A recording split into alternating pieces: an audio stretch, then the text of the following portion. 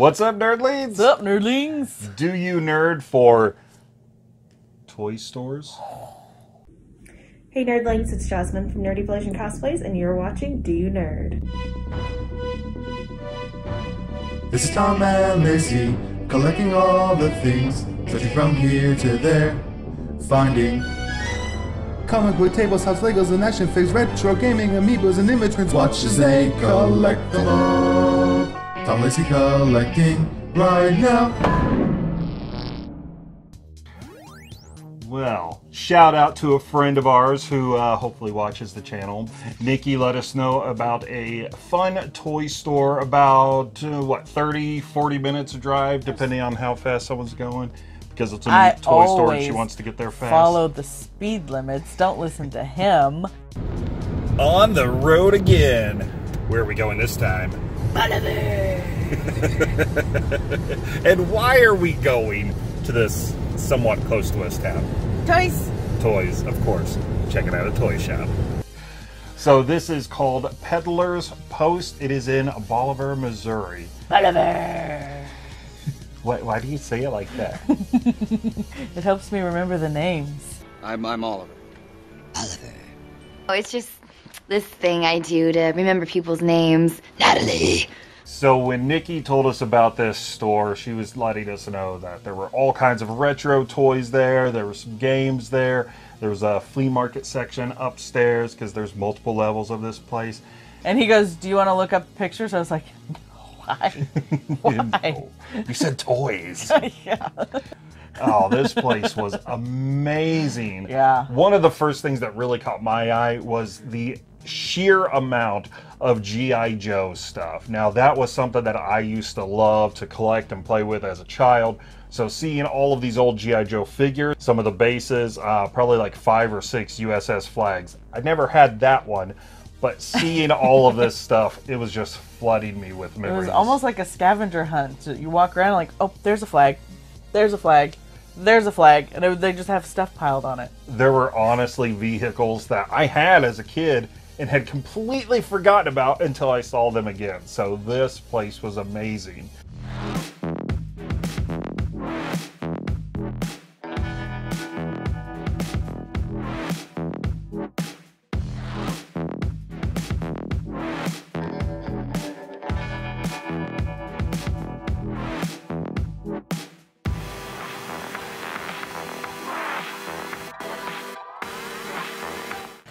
You noticed that it wasn't just full figures and stuff, No, too. the thing that I thought was really cool about it was they had pieces of ships or figures or weapons or whatever it was. So if you collect something and it wasn't complete, you could find the bits and pieces. They even had stickers. They even had things of stickers. Basically anything you were looking for to finish out that figure or that ship or that, car, whatever, they had it. And it wasn't just G.I. Joe. No, they had He-Man, they had just about any figure you could think of, pieces of them. Yeah, like you said, the He-Man stuff, there were so many Masters of the Universe toys, playsets, vehicles. There were some figures that came bundled with their books, which as a kid, I remember reading the little comics. I love that, getting that backstory on some of these characters.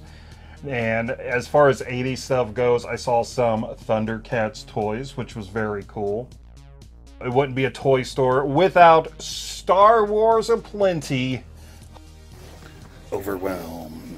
Holy cow. Which is also something that smacks you right in the face the minute you walk in, is a giant cardboard Millennium Falcon just hanging from the ceiling. I don't care what you say, this is not a Star Wars thing. This is a Dalek who went on a diet. Yeah.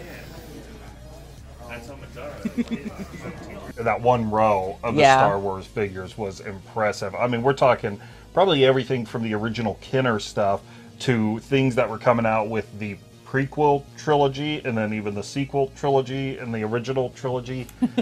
and the movies in between. Look, if you like Star Wars, they had you covered. They also had Ninja Turtles. Oh, the Ninja Turtles. They had a great selection of Turtles figures. I didn't see as many Turtles vehicles. No, mostly just the figures. But yeah, the figures, they definitely had them on display. And then my favorite section. Oh no. Oh no. Out of my way. Go over there. No, go that way. Go this way. Oh, the Marvel stuff. The Marvel section. I was so worried you weren't leaving that section until you spent $200 or $300. I was trying to be good because I know that I could go a little crazy. And the nice thing is, the majority of the figures they had that I would want, I already had. Of course you do. Now, it wasn't just Marvel. There were some great DC things tucked in there. Yeah. Wolverine or Sling Blade? Mm-hmm. French fried potatoes covered with poutine. But it was kind of fun that all of the superhero stuff was in that little alcove, so yeah, so it was you easy could kind to of find. keep it centralized. It's for you, bub. There were some comics, and again, there were some video games. Nothing that was really jumping out at me, but just having that variety of thing in one shop was really cool. And as far as the toys, I mean, not to really call out anything specifically, but we did see some oddball stuff there too. A figure or two from this show or that show. So yeah, So yeah, some fun stuff. Just kind of random odds and ends.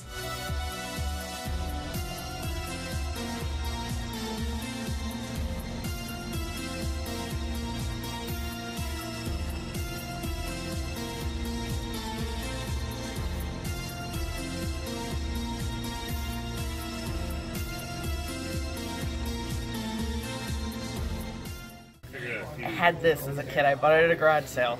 No idea what it was, but I liked it because it slid back and you had like this command center in here. I think mine was in just about the same condition. No top piece. I'm good on matching colors. Yeah.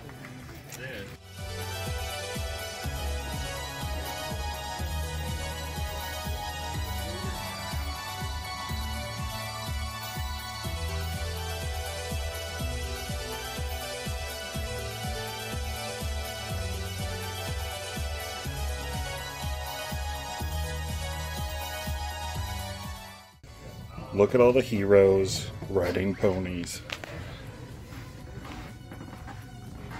And just hanging out on the dollhouse. It's definitely a store that I don't think I would go to every weekend. Now, maybe if we lived in Bolivar, that might be a different story.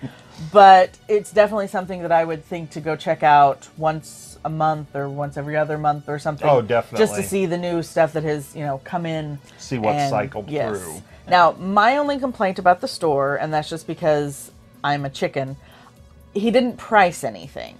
Basically, you pick up whatever you want, you go up front, and you kind of haggle. And you ask him what he wants for something and, kind of bargain or whatever. I am terrible at that. I feel terrible doing that. I just want to know the price of something so that I know, okay, I can get this or no, I don't. Because I also don't want that embarrassment of walking up there with something and they're like, yeah, that'll be $100. And be like, no. No. Okay. I personally would prefer him to put some kind of price on there and then let you know he's willing to haggle. But that's just me because I'm a scaredy cat. On that note, it should be said that this is a more collector-centered store. Mm-hmm. So come on, guys, be reasonable. Don't expect to go in there and find the USS flag for $5 or something. Because we would have brought home 5 of them. But they know what the stuff is worth there. However, that being said, because there aren't prices on things, it does open it to make a deal. Yeah. Just, be reasonable about it because these guys, they love this stuff. They're passionate about these toys. So they're not just going to hand it over. And I do feel like the more you buy, the more they're willing to bargain too. Well, speaking of, you did pick up a few things. I did. I left with nothing except, just, I guess, hopes that we could actually get you out of there.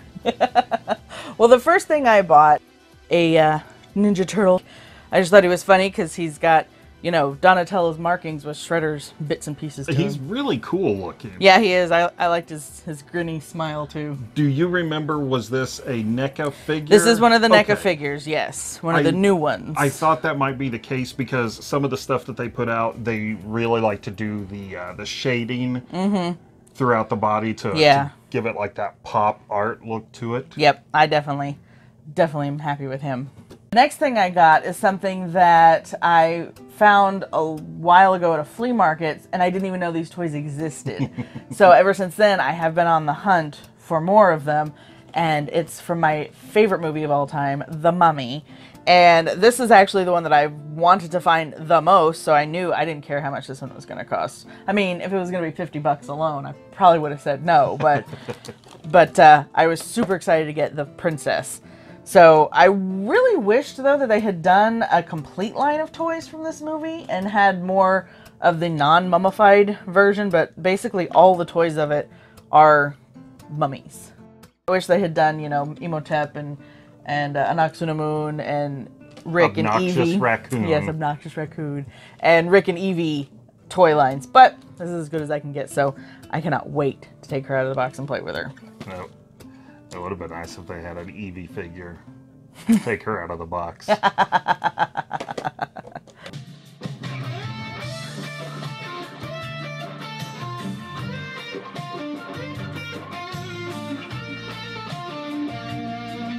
Now, the next thing I picked up, he was actually just kind of off in the corner by the video games.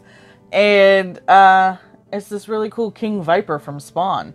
And I honestly actually had no idea who he was at first. I was just like, dude, look at that figure. That is cool. And he's got chains all over him and everything. He was just really neat looking. Spawn has some ridiculously Spawn does. cool figures. It is a McFarlane figure, which McFarlane does amazing work. And Spawn and McFarlane together do wonders. I mean, his face, first of all, he is gruesome, but the way his head flares back like a cobra, that's really, really cool as far as like a monstrous figure goes. And of course, being half man, half snake, or I guess 1/3 man, 2/3 snake, leads down into his slithering body where it branches off into all of these various snake tails pieces. Yeah, the chains actually really caught my eye first. I was like, you know, you don't see too many toys that have chains on them. Yeah, and it's a nice actual metal chain too, so they didn't cheap it out and go with some kind of a weird plastic chain knockoff. Here, I'm your buddy now. Oh, the snake's whispering sweet nothings into his ear. And then from the Marvel corner, I actually did pick up a few tiny figures. I got myself a nice little Spider-Woman with her fly webs. She can fly. We can fly! You can fly! We can fly! The neat thing about it is it's got all the articulations of the big figures. I was really impressed with all the articulation in this little tiny toy. Whee! It's like a snake ride at the carnival. Whee! Now, another small figure that I got was a nice little Hawkeye because I love Jeremy Renner. And it looked just like him. So I could have a little tiny Jeremy Renner in my pocket. Freaking Hawkeye. Freaking Hawkeye. Baby, I'm as super as they are.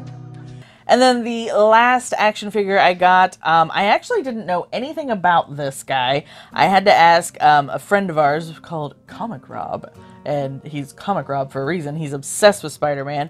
See, that is a button you cannot press with me, mate, because I know I'm a bigger Spider-Man fan than you. You got, what, 1, 2, maybe 3 games? Oh, Bubby. Bubby. Have you completed them yet? Bless you. Because I knew it was Spider-Man, but I had no idea he's missing parts of his clothes. He's got stitches all over him. He's got a cybernetic arm. He's got an eye patch. I mean, he's just kind of beat up. And apparently this is Cyborg Spider-Man. 100% he had to have been a product of the 90s, because in the 90s... they love that cybernetic arm. I was going to say it was all about trying to reinvent all of the superheroes. That. But I just remember everybody had one of those cybernetic arms. You had, like, Aquaman. He was all tough and cool with losing a hand and getting a harpoon instead. Or, you know... Batman comes along and he's got the new outfit. Well, you had a different Batman wearing the different outfit and stuff like that. And even that cool guy, ponytail Thor, what was his name? Like Thunderstruck or something like that, yeah. Wow, it's like they're fine how they are. Stop. Just stop. And then the last thing I got from Marvel Corner is a really cool lunch tray. I absolutely love these. This is my third one that I have got. When I was a kid, we had a strawberry shortcake one. That was the only one we ever had. But as an adult, we've got a Pac-Man one, a Mario one, and now I've got an awesome Marvel X-Men one, because you and I absolutely love the 90s X-Men.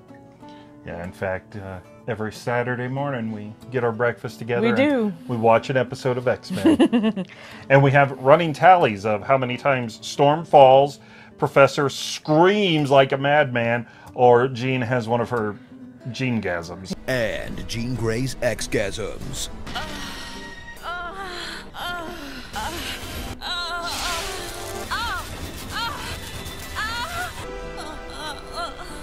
Is it weird that this is kind of turning me on? X-Men, better than the movies. Yeah, something we realized we should have done that we forgot to count was every time Logan goes, Jean. Latte for Jean. Jean! Jean! Jean! Jean! Jean! Jean!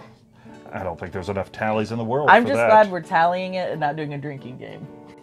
So this is a great piece from 1994. It is a little beat up in spots. Obviously, it's got some dents and dings, some slight rust, but fortunately, all of those issues are happening away from the main art. Well, final thoughts. How did the store stack up to your expectations, if any? It exceeded my expectations. I was literally overwhelmed the minute I walked in the door and didn't even know where to look from there. So I'm very happy that you were told of this store, that we went and checked this store out. I can't wait to go back because I did leave a lot of things behind. Definitely a store that's going to need some repeat visits, though. One more time, Nikki, thank you so much for letting us know about this awesome shop. You're very, very lucky to work there. She couldn't do it. You'd be pocketing all the toys. I would. No paycheck whatsoever. Now, I am going to leave a link in the description down below to their Facebook page. This is Peddler's Post in Bolivar, Missouri. Please check them out online if you cannot visit them in person. Give a comment or two if you have anything to say about any of these fascinating figures, because this is an eclectic mix. I'm eclectic, what can I say? Give the video a like, hit the bell, subscribe, because come on, guys. How many videos are out there with X-Men TV trays, Mummy Tours, Cyborg, Spider-Man, Hawkeye, Snake Guy, what's his, King Viper? King Viper. That's a generic name. Well, look at him, he's got snakes all over him. And as always, do not forget to like us on Facebook, Twitter, and Instagram. Go over to TeePublic and check out our merchandise and the Retro Refresh merchandise and any other YouTuber that's got merchandise on TeePublic. Go over to the Retro Refresh and say hello to us over there. And if we like it, nerdlings, we nerd it. Woo! Oh my gosh. For toys! Yeah, we do. This is some TLC, although this is all LC. Laci collecting. I can always find something to buy. And you buy it for me. I do buy it for you. A sucker. That's the Tom part. One born every minute. Happy wife, happy life. I mean, just anything.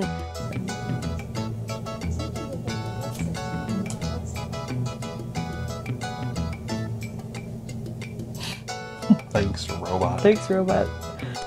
I was trying to be very, very good. Unlike the dog. Have pets, they said. It'll be fun, they said. All right, hey, come on. Shake your gizmo later. That's my frustration. Oh, this dog! I can't shake you, but I can shake this bug life. Don't you dare, future Tom.